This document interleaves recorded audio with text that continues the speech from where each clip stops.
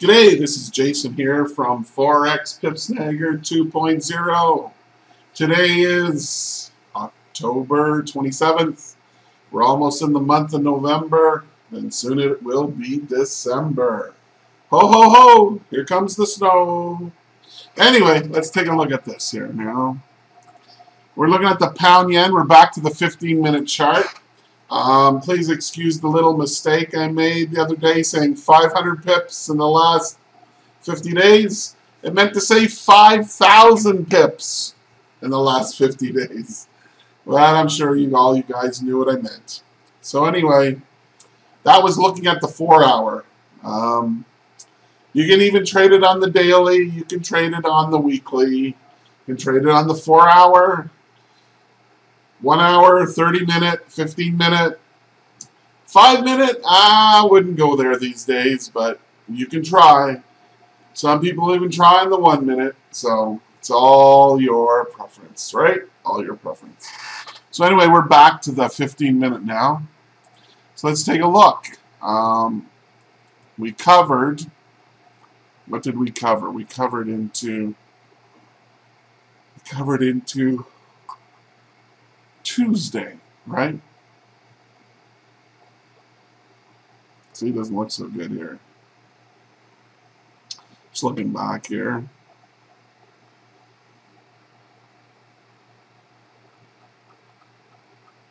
Okay, 1, 2, 3. Okay, here's Wednesday.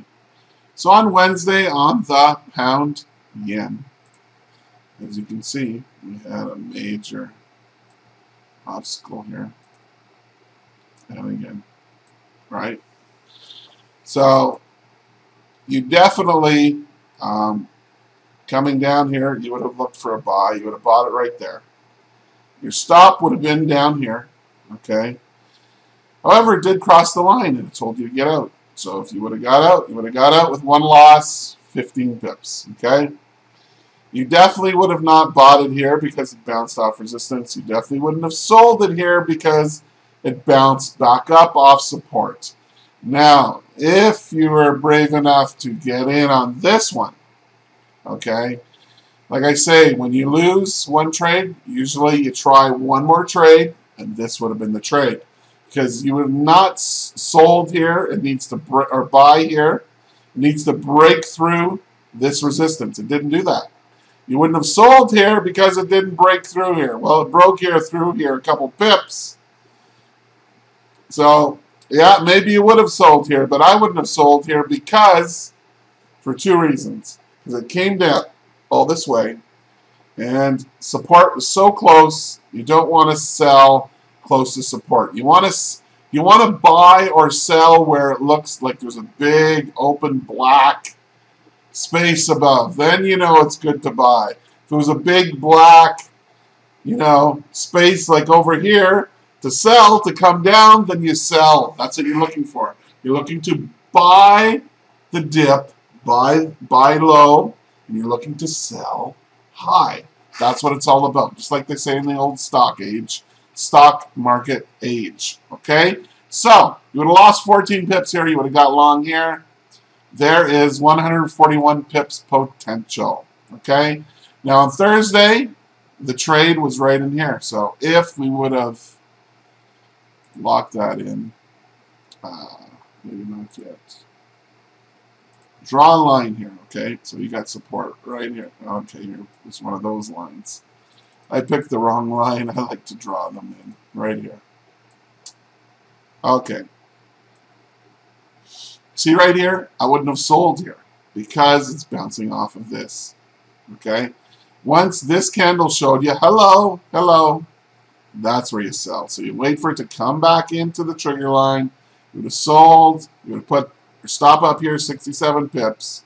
Would have came down 46 pips, but if you would have held on, and held on, and held on, you would have got your 1-to-1 win-loss ratio, and you would have got 2-to-1. Okay? So there's your winning trades for the pound yen. Let's look at that pound dollar. All right. Let's go back. Friday, Thursday, Wednesday, right here. There's no trades in here. Look, there's no gap. There's no correct gap. There's just a bunch of crap right here. A bunch of going nowhere right? And going nowhere again. There's the correct gap here, but you never would have sold it here because support was right there and it bounced off of support. So this was the trade right here to buy it. Boom, 106 pips potential. Here is the trade to sell it. Boom. Went down like 180 pips, okay? And right now we're in a buy trade right now, but I wouldn't do it right now because it's Friday. So there's two more successful, nice winning trades, ladies and gentlemen. Let's look at the yen now. Go to Wednesday. Yeah, see, it's choppy. That's why I'm only looking at this thing on the 4-hour because it's just too choppy. See, it would have told you to sell, sell, sell, and you would have lost because it just went back up, back up, back up. So the trade is right here, you know, from last week, and it went up 170 pips, just like I showed you on the 4-hour on Tuesday. Now let's look at gold, okay? Take the auto scroll off, go back to Wednesday. So you had trade right here to sell, okay? And it went down 44 pips. And then you had a trade to buy right here. Okay. Cleared through all of this. Came back down. Boom, you would have bought it. Went up 74 pips. Then, as you can easily see, here's the sell. Came down through support. Right here, you would have sold it. And it went down 128 pips potential.